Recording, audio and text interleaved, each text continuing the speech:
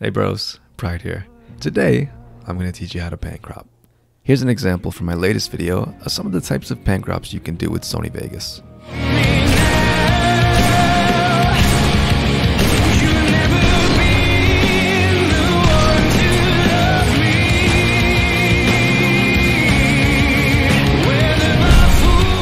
As you can tell by that example, we will primarily be focused on intense, shaky movements. This style is mainly used for faster, more action-packed videos. Here's another example with a different kind of footage.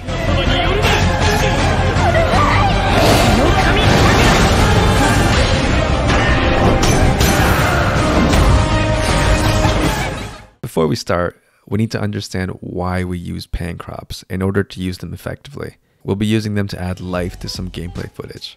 They will put an emphasis on any sort of impact to allow you to really feel the power behind the action. It keeps you engaged and adds an extra element to the scene. Let's begin by looking at the most common types of pan crops I use in my videos. First, we have the basic vertical pan crop.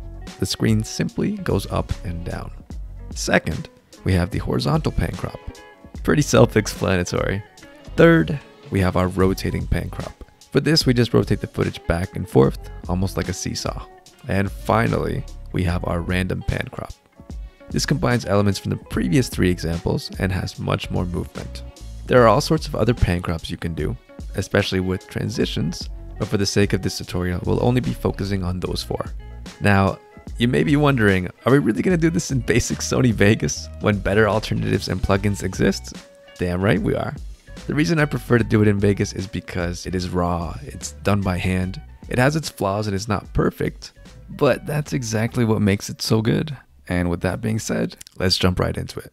So I have my footage in context. The first thing I'll be doing is making sure it's properly synced. Syncing is the foundation of every sort of montage edit, so I've already gone ahead and done that here. I kept the syncing quite basic with minimal cuts, so it'll be pretty easy to work with. Let's get to work. To begin adding pan crops, click the Event Pan Crop button. This will bring up the pan crop screen. You can set it up however you wish. I always prefer to have mine on the right or left side of the video preview. First thing I'll recommend is to right click on the first keyframe and change it to smooth. This is the setting I use, I'd say roughly 60 to 80% of the time, and it is extremely versatile. Changing this setting makes it so that your pan crops ease in and out.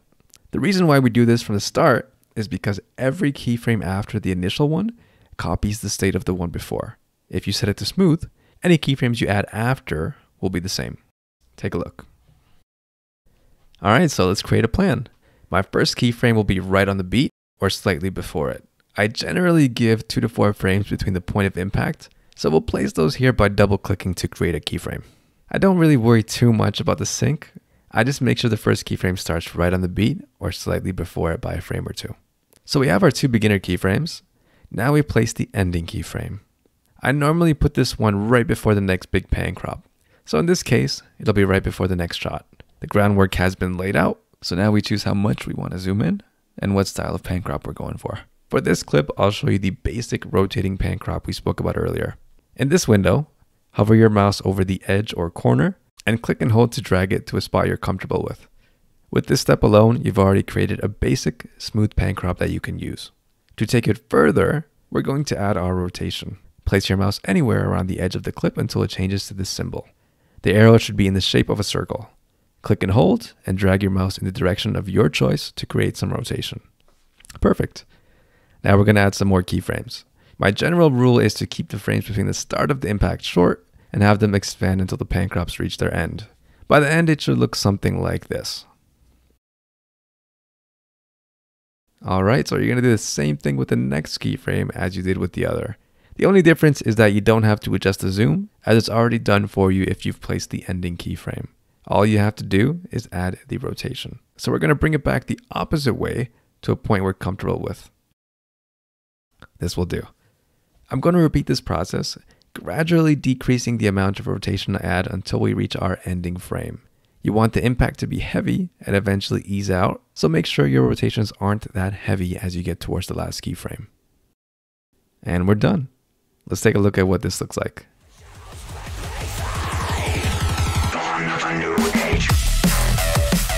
For the next clip, we're going to do a vertical pan crop. We'll start the same way, planning it out with our 2 opening keyframes and our ending frame. We'll zoom in again to a point we're comfortable at, and this time instead of rotating the clip, we'll put our mouse anywhere inside the area until the 4 arrows appear. If you click and hold, this allows you to move the clip in any direction, but we want to be precise, so while we have the 4 arrows in context, we'll be double clicking to reset the clip to its original position. This also works with rotation. If you're rotating a clip, you can double click and it'll go back to normal. So what I want you guys to do is go over to the left and keep clicking on this icon until only the vertical arrows appear. This means that you can only move the video up or down. It doesn't matter where you move the mouse, it's permanently locked vertically. If you need to get back to moving the footage freely, you can keep clicking until you see the 4 arrows appear again. But for now, please have the vertical arrow selected. All you're going to do is click and hold anywhere in the video and move your clip up or down as much as possible without black bars showing up in the video preview. For your next keyframe, you're going to do the same thing in the opposite direction. As the keyframes go on, gradually decrease the amount the pan crop moves as we've done before.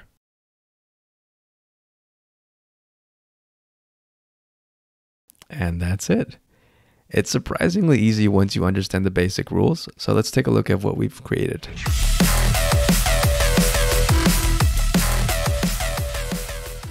Now there are 2 pan crops I didn't fully cover, so let's talk about them for a bit. The horizontal pan crop is basically the same as the vertical one, just move the footage from side to side.